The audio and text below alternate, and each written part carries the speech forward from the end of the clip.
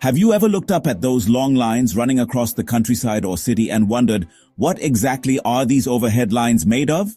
What keeps them strong enough to stand tall during storms, and what makes them reliable enough to deliver electricity day and night? Well, today we are diving deep into the main components of overhead transmission and distribution lines, and by the end of this video, you'll have a clear idea about how these structures are built, what parts they include, and why each of these components is critically important. Let's begin with the most essential part of an overhead line, the conductors. These are the lifelines of any transmission system. They carry electric power from the generating stations to the end users, homes, industries, and businesses. Conductors need to have low resistance, high conductivity, and enough mechanical strength to withstand not just the electrical load, but also external forces like wind, rain, and even ice. Typically, materials like aluminum or its alloys are used, sometimes reinforced with steel for extra strength. Now here's a question for you. Which conductor do you think is more efficient for long-distance transmission, ACSR or AAAC? Let me know your answer in the comments. Moving on to the supports. These are the physical structures that hold the conductors above the ground, usually in the form of poles or towers.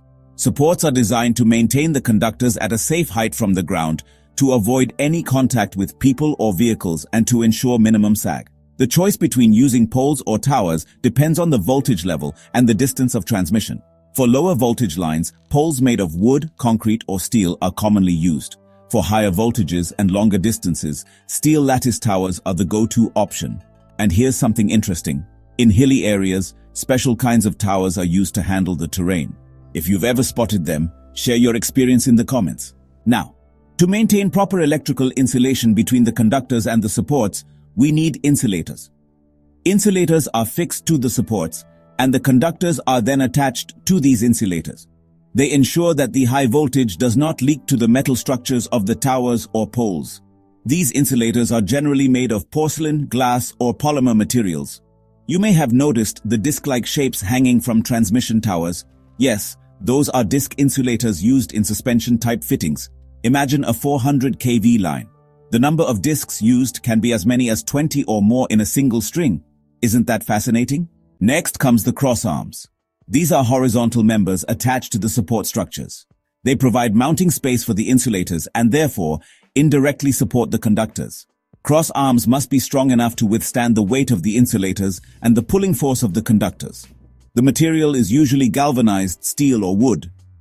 Without cross arms, the insulators wouldn't have a place to be fixed, and the entire structure would be unstable. And finally, we come to the miscellaneous items, small but incredibly important components that ensure safety and stability.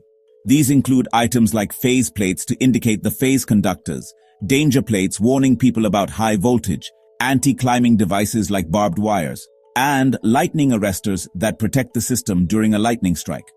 These components may seem minor, but they play a major role in ensuring that the overhead line operates smoothly and safely under all weather conditions. So, these were the 5 major components that make up an overhead line: conductors, supports, insulators, cross arms, and miscellaneous items. All of them are chosen and designed carefully to ensure maximum efficiency, reliability, and safety of power transmission. Before we wrap up, let me ask you something. Which one do you think plays the most critical role in ensuring uninterrupted power delivery?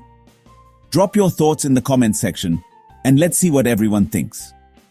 If you found this explanation useful, please don't forget to like the video and share it with your friends who are studying or working in electrical engineering. And if you haven't already, please do subscribe to our channel and hit the bell icon so you never miss an update. Also, if you truly appreciate our efforts and want to support this channel further, do consider clicking on the thanks button below this video. Your contribution really helps us in continuing to create such quality content. And for even more exclusive content, behind-the-scenes updates and early access to videos, you can now become a part of our YouTube community by hitting the join button. Thanks a lot for watching, and I'll see you in the next video where we continue our journey into the fascinating world of electrical power systems. Until then, stay curious and stay connected.